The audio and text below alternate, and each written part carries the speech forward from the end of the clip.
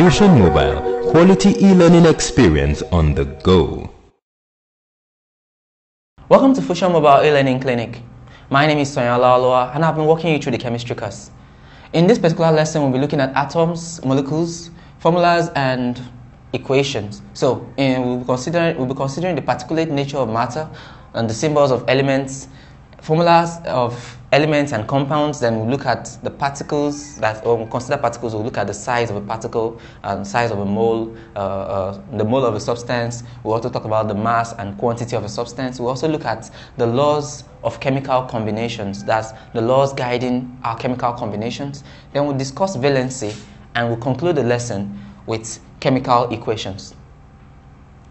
Let's begin. So, in the last lesson, we talked about matter, and we said matter is anything that has mass and occupies space. Matter exists in the particle form. And why do we say that matter exists in the particle form? If you take a particular a rock, for example, you take a rock and you begin to break it down, you discover that you keep getting a smaller particle of rock, a smaller size of rock, until you get to a certain level where it is so tiny, it is smaller than even sand. That is to show you that even a big substance is made up of tiny particles which come together to form up that one you're seeing. And this leads us to what this led the scientists to do further research on what the particles of matter contain, and they came up to the point of an atom.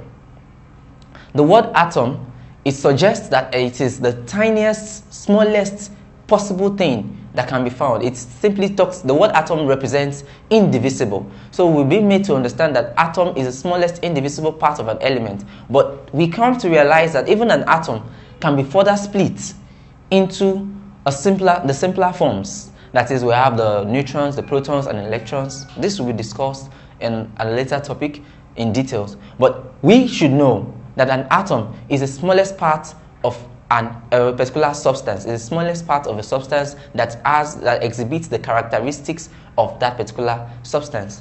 We also talk about the ions.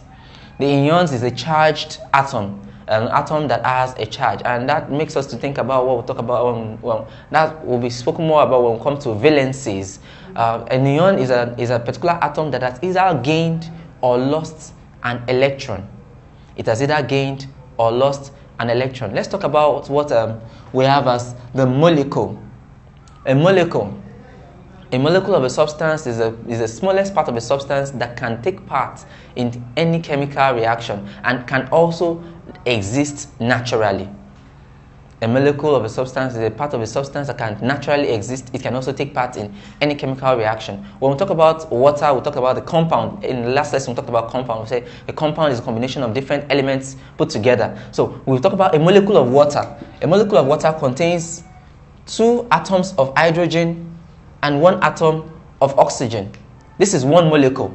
And also, a molecule of oxygen is represented as 2 atoms of oxygen.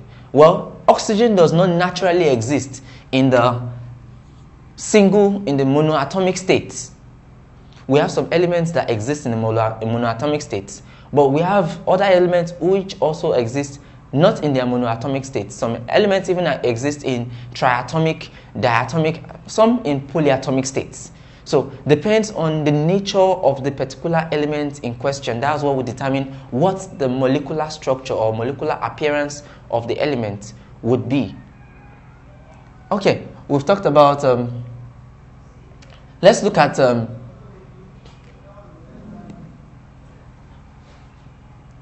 before we go on, let's take a short break. We want to see, some questions will be displayed on your screen. We want to see what you've understood from what has been taught so far in this lesson. Welcome back. In the lesson earlier, we were talking about the particulate form of matter, and we're talking about the different components that we can talk about when we talk about the particulate form, the tiniest form of matter. So let's proceed to talking about the symbols of elements.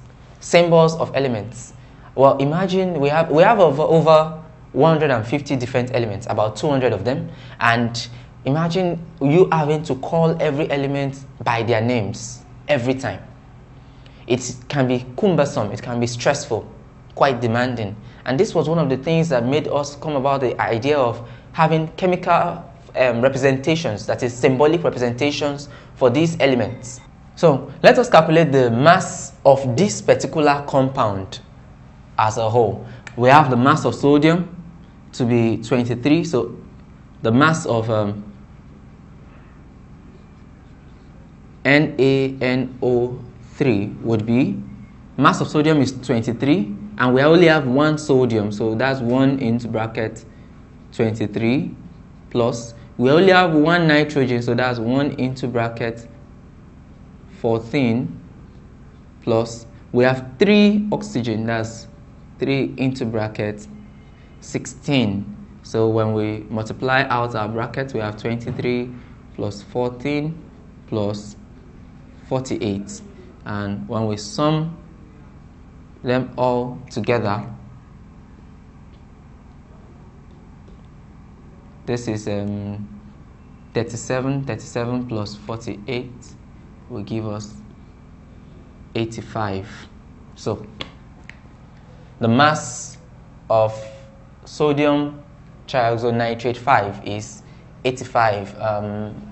We're not told whether it's grams or not, but basically the molecular mass is calculated in AMU. It's calculated in AMU. So let's say 85 AMU. Alright, so we can proceed to calculating for each of them. Now, the general formula for calculating the percentage composition of each of them, that's mass of the element. In the question of this particular one, we'll start with sodium. Mass of sodium divided by the mass of the compound. And the compound is NaNO3. So that will give us, what is the mass of sodium? That's 23 divided by 85 multiplied by 100. Since we're calculating in percentage, and when we enter that information into our calculator, our answer would be 27%. We can go ahead and do the same thing for nitrogen, since we were asked to calculate for each. So that's mass of nitrogen divided by mass of NaNO3 multiplied by 100 over 1, which is 14 divided by 85 multiplied by 100 equals, when you enter this information into the calculator, we'll get 16.5%. And then we can go ahead and calculate that of oxygen. That's mass of oxygen. Now, if you take note of oxygen, oxygen is not like the others. There are 3 different oxygens based on what we have here. 3 different atoms of oxygen. So I prefer to say mass of oxygen multiplied by 3 divided by mass of the compound multiplied by 100 over 1 would give us, of course, from our calculations, we can just pick it from here. That's 40. It's supposed to be 16 multiplied by 3 divided by 85 multiplied by 100 over 1. Of course, over 1 over 1 there. And when you enter this information into the calculator, the output would be 56.5%. So this is how we go about calculating the components, the mass, the percentage by mass of components, elements of a particular compound. So we've looked at how to calculate the percentage by mass of the constituents of a compound. It's also important for us to note that there is something called the empirical formula. The empirical formula is the simplest formula that can be used to denote or represent a particular compound. Now, the empirical formula might not be the same thing as the molecular formula. It might not be the same thing as the molecular formula. And what is the molecular formula? the molecular formula of a particular compound is the formula that represents the compound the exact way it actually is in real life. Most of the time, our empirical formulas and our molecular formulas are the same. As we have in oxygen, our empirical formula is O2, the molecular formula is O2. As we have in ozone, water, our empirical formula is H2O, our molecular formula is H2O. But when it comes to substances as simple sugar, our empirical formula is CH2O, but our molecular formula is C6H12O6. So we see different things coming up like that. When we talk about hydrocarbons, we have alkanes, the alkynes. We see their empirical formulas are quite different from their molecular formulas. We can have an empirical formula that can represent a large proportion of them, especially the alkanes. The alkanes, you see them, they go with the empirical formula CH2. But you can have different kinds of them. You see some of them will go with C2, H4, C3, H6, like that.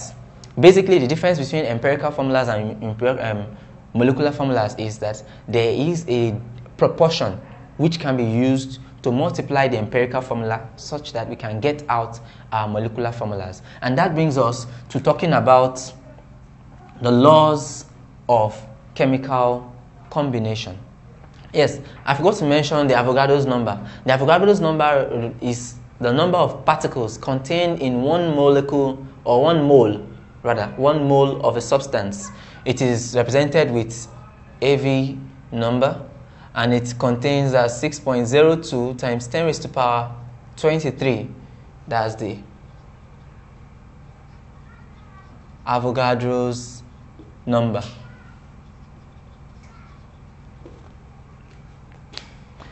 That's the Avogadro's number. 6.02 times 10 raised to power 23. That's the number of particles contained in one mole of a substance. Also, we talked about chemical combinations, and we looked at 4 different laws. That's laws of chemical combinations. We talked about the law of conservation of mass. That is, the mass remains constant. The product and the reactant have equal masses.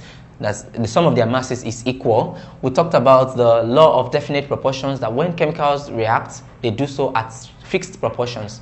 That is, it suggests that when we have water will always contain 2 molecules of hydrogen, 1 molecule of oxygen, and other compounds like that will maintain fixed proportions. We also talked about the law of multiple proportions. The law of multiple proportions says that when chemical reactions occur, they do so at small number ranges. That is, you have small number ranges. And we also talked about the law of reciprocal proportions. The law of reciprocal proportions, which suggests that when reactions occur involving many compounds, whatever goes in, if you add up all the elements, you find them all coming all out. We also mentioned the empirical formula and the molecular formula. The empirical formula being the simplest form in which a particular compound may be represented, and the molecular formula representing the actual molecule. And then we went to discuss valency. We talked about valency as valency as a representation of the number of electrons in the outermost shell of a particular element. And then we discussed the chemical equations. We looked at the product and the reactants. Of course, the reaction occur, and if there is any need for catalysts to hasten the chemical reaction, we'll be discussing that in more details in future topics. Alright, since we've discussed all these things, some questions will be displayed on your screen. To test your knowledge of what has been taught in this lesson, you are required to answer them. And if there's any part of this lesson that you seem not to have gotten, you can go over the video one more time. Thank you.